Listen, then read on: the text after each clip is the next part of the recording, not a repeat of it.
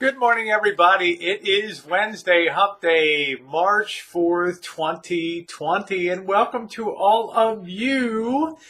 As you see this morning, I am probably either prepping to go with Jen to University of California, San Francisco Medical Complex, or on the road or there, or maybe on my way back. It's an important day for her once a year checkup down there. So I'm always very excited to see the doctor and hear about things that are new, get Jen evaluated and all that. But I'm here today to give you guys a little laugh. Yeah, I'm an old broad. I've been around for a while. I lived through the Vietnam War and all the nightly horrors of Walter Cronkite, and that's the way it is, you know.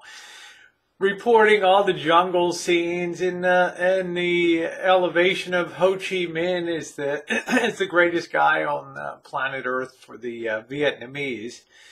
I never imagined some 40, 50 years later that this still communist nation of Vietnam would be having a Bikini airline. It's almost inconceivable to me, and I don't know if it could ever be pulled off in a place like China, but it's true.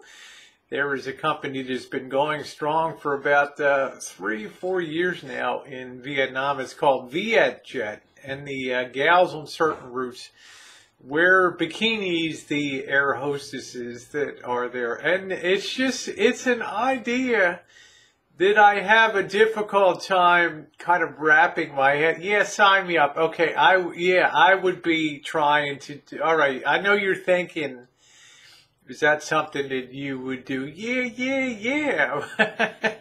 Of course I would, the old broad. Can I get you some coffee, tea, me? on the jet.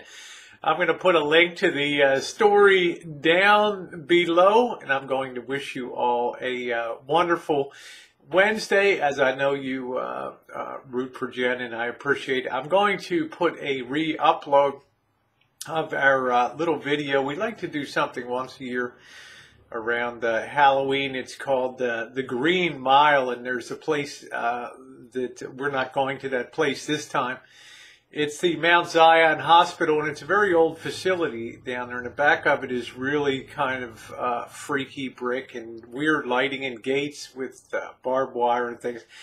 And when we first saw it, it reminded us of the movie The Green Mile, because it's just so weird, and the lighting's weird and everything else. So I hope that you'll enjoy that little re-upload from Halloween 2019. Anyway, thanks for watching, and yeah, happy Wednesday. Woo!